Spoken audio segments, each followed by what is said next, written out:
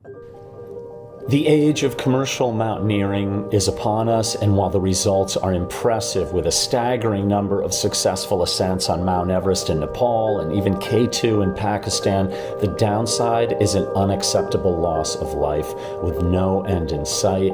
Nepal in 2023 issued a record number of climbing permits, and all one needs to get that permit is the $11,000 fee. It doesn't even matter if you have a pacemaker and have never climbed a mountain. In the first of several segments that I'll post over the next week or so with esteemed mountaineer and guide Adrian Ballinger of Alpenglow expeditions, we discuss in this segment just how preventable most of the 17 deaths on Everest this year were. Adrian is an interviewer's dream, and his list of accomplishments on mountains around the world is mind-boggling and talk about impressive, including ascents of Mount Everest and K2 without the use of bottled oxygen. At last count, 18 ascents of 8,000-meter peaks, including ski descents of Makalu and Monaslu, and as a protege of legendary mountaineer and guide Russell Bryce, Adrian went on to become the CEO and founder of Alpenglow Expeditions, which has pioneered the Rapid Ascent. Rapid Ascent is a program that combines hypoxic training with precise logistics and small team sizes to reduce the overall prep time that a climber has to spend away from home, greatly increasing the chances of summit success on Mount Everest. Mount Everest to Adrian is a very serious business. In this first of several awesome segments with Adrian Ballinger, we talk about how preventable the accidents have been on Mount Everest and what a climber needs to do moving forward to almost guarantee some measure of success on the 8,000-meter peaks. Here's part one with Adrian Ballinger. You trained and got experience in increments. And this is what I think is, there's a big change happening in the world of commercialization of the 8,000-meter peaks, where people are coming in today who probably didn't even climb Denali before they go straight to Everest. No more, oh, you should train on Cho Oyu or go do Aconcagua even. And so this is what used to be the way to do it, is increments would give you that experience where you'd get on a Makalu trying to do it with no O2. Nowadays, that increment doesn't exist anymore. They're diving headlong into the death zone. So this year, it looks like 17 people are dead. And one of them, a pretty talented, the Hungarian gentleman who went without O2. That's pretty interesting. These seem like these could almost all be preventable deaths, save for maybe the 3 Sherpa who were killed in the Alps. So I'm going to climb back onto my soapbox here. You're just giving me many opportunities. There's such complicated issues, right? You and I could talk for hours about this. And I am cognizant of a couple of things anytime I dive into these conversations. One is that I and you and many of us have been part of popularizing Mount Everest and encouraging people to go. So I certainly am not trying to gatekeep or all of a sudden say, people shouldn't go. It was better in the old days. I'm not trying to do that. I'm also cognizant of industries changed. I was part of changing the industry, and at a certain point frustrated people like Russell and Guy Carter and others, maybe the previous generation, who were like, we don't need to go faster. We don't need to pre-acclimatize. We have a good system. So I'm cognizant that maybe I'm the old guy now somehow. I don't know how it happened, but here we are. Yeah.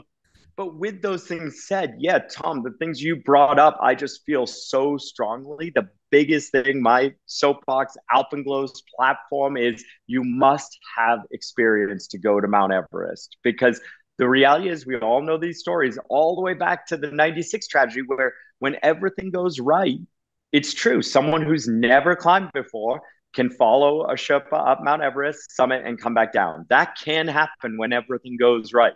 The thing is, when the shit hits the fan, and we know it will continue to hit the fan because we're dealing with Mother Nature and the highest mountain on the planet, when the shit hits the fan, it's experience that allows you to be a competent team member. Maybe you're not the mountain guide, but you're a competent teammate in assisting everyone to get down alive. And a competent team member can help Sherpa and can help their guides to actually survive. Whereas, so it's your choice, it's each client's choice to be a drag, a potential drag, or a potential asset when the shit hits the fan. And that's what I think we're losing today. You know, Alpenglow still requires 5,000 to 6,000 meter peaks, one 7,000 meter peak, and one 8,000 meter peak before you go to Everest on our group trip. And it's a lot. And a lot of people, when they call me and say they want to go to Everest and they hear that, they then just go and call my competitors. And I see them on the mountain a year later. And is that difficult sometimes for business? Sure. But that's my line and I believe in it. And I think my clients have more fun.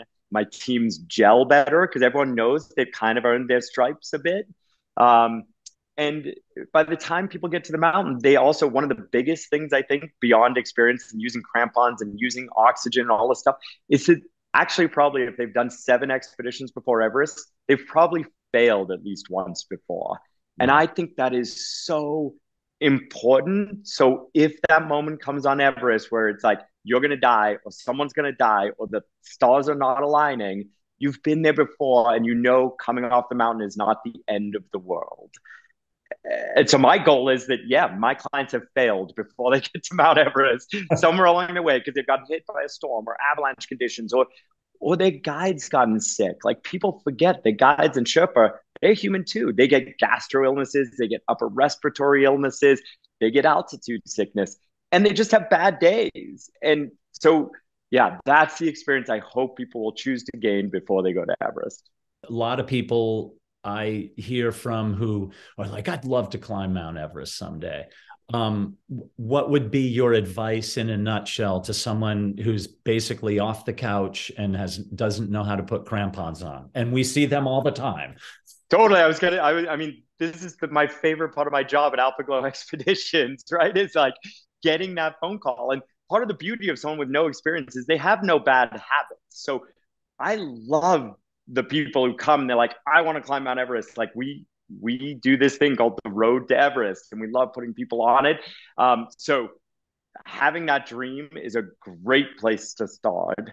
The key is, just like we talked about earlier, being ready to go step by step, and gain an appreciation of what the sport is, and make sure you love it before you spend $100,000 in months of your life and take this very real risk. If this season taught anything, and there was a lot of fuck ups this season and a lot of avoidable deaths, like we said, but another point is there will remain to be risk on the mountain. People will continue to die on Mount Everest. And if you get there and you don't know why you're there, then you're in the wrong place. And the way to learn why you're there is by going to smaller mountains, developing the love for it. And so that's my obvious recommendation is take time, go on the journey, make sure you love it. And when you get to Everest, you're just going to have a fantastic time.